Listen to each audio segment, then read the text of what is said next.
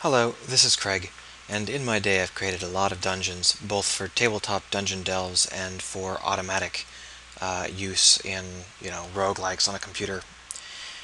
Generating dungeons is always interesting, but I find that automatic dungeon generation has a problem where it doesn't make any sense. There's no sense of sense, and there's no sense of progression. The players who move through it don't get that rewarding feel that they're actually moving through something that exists. Instead, they kind of have this tenuous string of conflicts and meaningless choices. And I think that that is something we can fix. So that's what I created this method for. So this method focuses on using multiple phases, and basically each phase zooms in a little bit further. And as a start, we will go ahead and create a classic dungeon where we've got just a couple of races randomly thrown together. So here's some goblins, and we'll just say that they're in this region, and we'll say there's some skeletons over here in this region, and we'll say there's a dragon down here somewhere, and then there's some slimes here, and we'll say the main entrance is here because the goblins are the one that go in and out, so they'll be closest to the main entrance. And this just forms our basic, this is the kind of challenges we want our players to face, and in the kind of quantity we want them to face it. Now, this doesn't mean there won't be any slimes in the goblin lair, or there might be dragon chicks hanging out in the skeleton zone, but in terms of topology, this is kind of what we're going for. And I'm using a dungeon as an example, but this is actually just as useful for other kinds of things like cities. So once we've done this, the next step is to use these three kinds of rooms. Now we're way zoomed out, but so keep in mind that these are huge rooms. The first is the atrium. An atrium is a very large multi-story room. So in this case, we'll say that the goblins have an atrium, and we'll say that it's 3 stories high. So this is a big open room with 2 more stories above it. All of the stories look out over the main shared area, so these are walkways, and maybe there's catwalks running across. These give your dungeon, or any kind of system, a strong sense of verticality. And we'll give the dragon one too, because he's tall. And we'll actually make his atrium just fly off into open sky, so that the dragon can get in and out by flying. So these are atriums, but these guys here are kind of small, and creating an atrium for them would be overkill. So what we'll do instead is we'll just create a loop. This is the third one here, the loop. Loops are a method of, they're similar to atriums, but they're only 1 story tall. Now, because we're so far zoomed out, this 1 story tall might actually be 2 stories tall, but in essence, they're much shorter. There's no verticality in a loop. But there is a lot of shared space still. So this is the basic setup we've got, and now we have to connect them up using vestibules. So first we've got the main entryway to the goblin base. So we'll just go ahead and set that up here. And this would be the area where there would be goblin sentries and traps and so on and so forth. If the character's coming through here, they've got to really, you don't want to alert the entire goblin base that you've arrived. So you've got to be careful. We'll put another atrium here, and another atrium here. Now these don't actually connect up correctly, and we want another atrium here. So the question is, do we want the atrium for the dragon to connect to the skeleton, or to the slimes, or to both? Well, that's a call that you can make on your own, but for now I'm going to go ahead and point it at the skeletons. But these don't actually connect. There's a lot of empty space here. We could connect with a corridor, and in this case I think we will. But I don't think we want a corridor to stretch quite this far. That's a lot of open, flat space. So instead we're going to use loops. And these are the same exact kind of loops. So this loop is actually, we're going to go ahead and make it off of the 3rd floor rather than off of the ground floor, just because we want some of that verticality. So here we could go ahead and create another loop, so that's what we'll do. So what we've got here is a node map, And it's not a typical node map, but fundamentally it's still a node map. We've got X connected to Y, connected to Z, in various ways. So the next step is to simply zoom in on this map and start to fill it in terms of what rooms go where and what we want to do. But here's the thing: when we zoom in, we're not simply populating these areas with rooms. We're actually populating the areas with more zones. So in this case, if we're going to zoom in on the goblin atrium, atriums have a large central shared area. The whole point of an atrium is to allow people who enter that area to reach a huge number of different locations, and I mean they've got like staircases and stuff in them. Whereas the loop is more intended to give people access to everything as a circuit.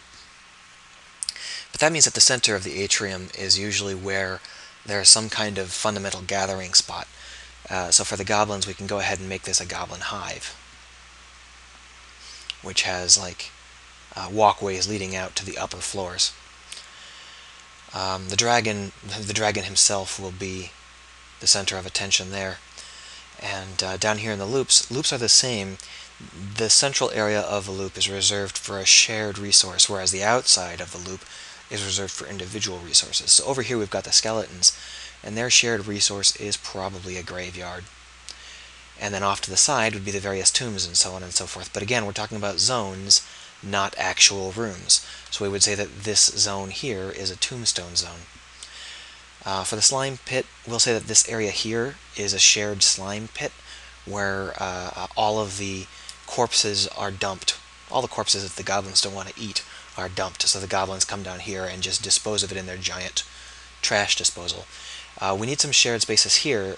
Since these are slightly more private than the hive, these might be like, say, the king's mansion. We might have a lich or something here, some kind of undead spellcaster. And over here we might have goblin workshops, or the hoard where they keep all our treasure or whatever. But again, these are all zones, so what we actually want to do is start to fill in these zones, and the way we do that is we use the exact same procedure, but with smaller units. So for here, this goblin stronghold would have a couple of zones in it where we would create interior atriums to the goblin stronghold, and some loops, and connect them with vestibules. And on the outside we might have some smaller atriums that are connected by vestibules and with loops on them. So the core idea here is that all of these are fundamentally, I wouldn't call them fractal because that's so misused, but they're fundamentally the same category of map as you zoom in. And you can theoretically continue to do this right down to the individual rooms, where you'd have like a bedroom and the loop would be the circuit around the bed, because the bed would be the shared resource, and on the outside you would have the dresser, and the chest, and the mirror, and the closet. So you can zoom in infinitely, but the core idea is that you're creating this node map where you've got all of these nodes that lead off to smaller areas which have node maps of their own.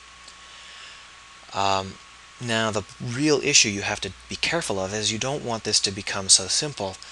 It's not like the players should not be able to go, oh, I start here, and then I go here and I fight this guy, and I go here and I fight this guy, I go here and I fight. That's not what this is. Instead, what you're trying to do is create a situation where the players feel that they're going to go off into a more complex area, but they're not going to feel lost. They're going to know that they can always come back to the central zone.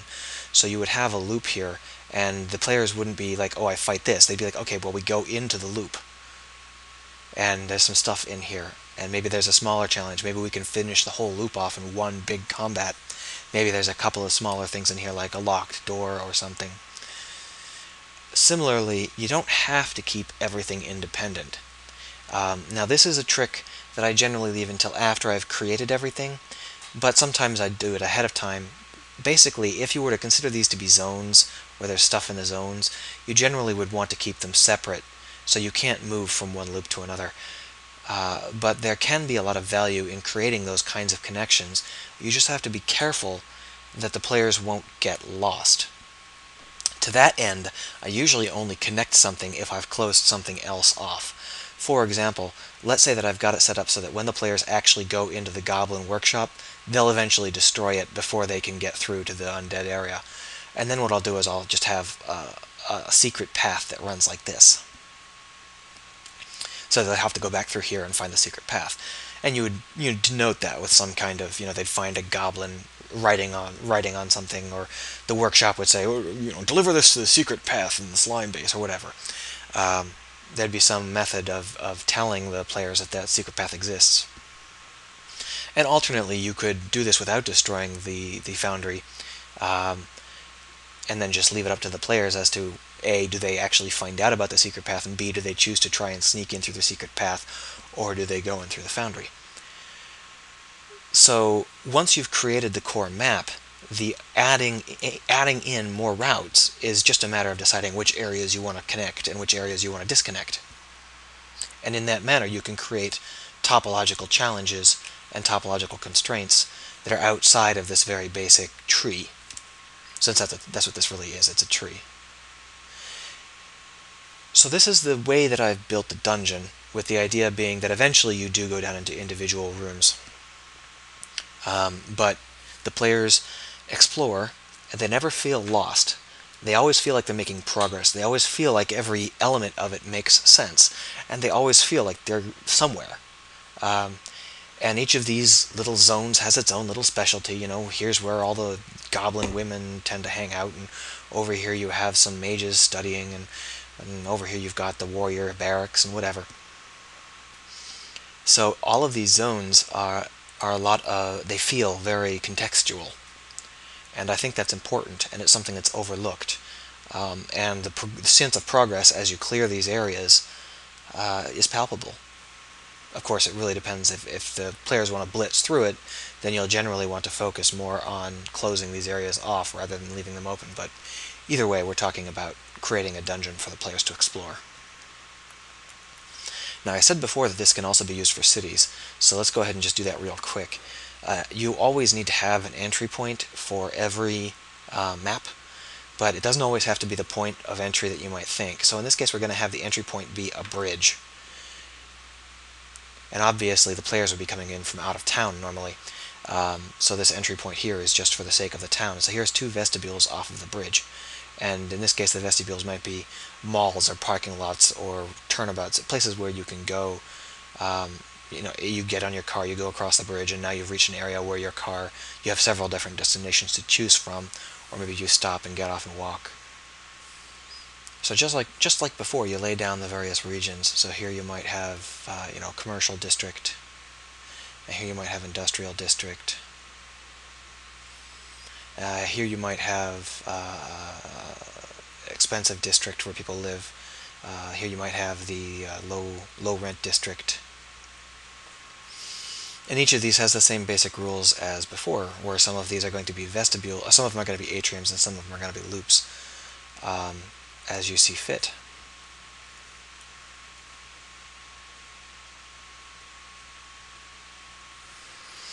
In this case, the atriums, the verticality of the atrium would be accomplished via skyscrapers, rather than by a large room with multiple floors.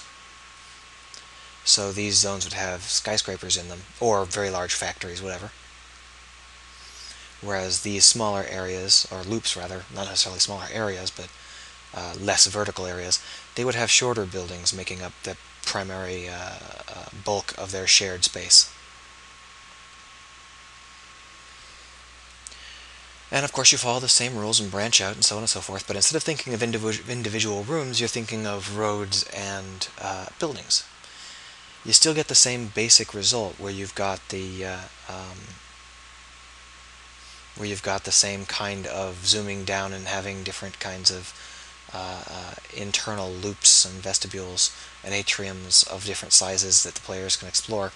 In the case of a city, they're probably not going to be exploring, but you can still have the basic district format laid out, and you can even lay out the major roads and have car chases and so on and so forth. And the city feels like it makes sense. And that's really all I wanted to say, I guess. This is, at very least, I hope it's been food for thought. Um, but in essence, this is a way to lay out areas and then zoom in and lay out areas and then zoom in and lay out areas, and you can automate it. You can make a computer program that just does it automatically, and it'll still make sense. Although obviously, having humans do it will always be a little bit more interesting.